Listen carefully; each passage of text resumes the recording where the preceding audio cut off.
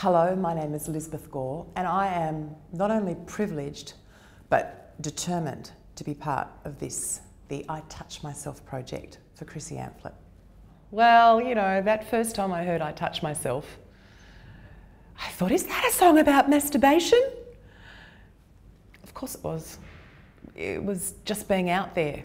And it's kind of sad and poignant that it's a breast cancer awareness song now, because Chrissy's breasts, she so embraced them as part of her armoury. You know, she really used her sexuality as a weapon in a time when women could very easily be dismissed. She was smart and she didn't apologise for being sexy.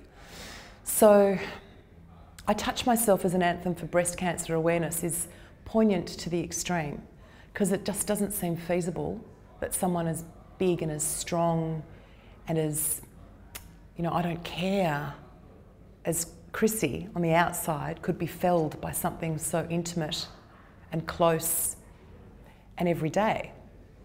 But I guess that was Chrissy, wasn't it? I first sat down and talked with Chrissy Amphlett when we were filming a documentary that I made in my Elle McFeast days called Breasts, which was a breast awareness documentary. But the Breasts project that Chrissy was part of, she wouldn't have known then that that was her fate. But that was extraordinarily successful, and it was because of women like Chrissy who, as yet untouched, were prepared to talk about their relationship with their breasts and how important it was to be aware of it. It seems almost a crime that someone so bigger than nature could be taken down by something so basic, you know? But it just goes to show how vulnerable we all are.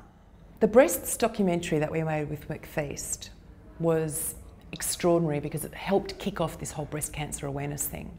My aunt was one of the very first people who, as a preventative measure, had both of her breasts removed and then rebuilt from belly fat. She was remarkably brave and stoic about that. She laughed her head off, saying finally she had the ideal breast cup size, a 12B, you know. But in recent times, a number of my colleagues have been diagnosed with breast cancer, girls who are in their mid-30s, mid to late 30s, and it's a worry. It's a worry because it's so finite in terms of should you choose to have a double mastectomy,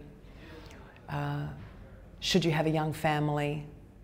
It is so important that you get it early. It is so important that you self-detect. And I guess for women like me who are in their 40s, it's so important that you have the mammograms. I had my first one this year. Yes, it was squishy.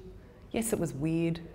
But at the same time, I felt like it was a loving gesture to myself. I was touching myself in this way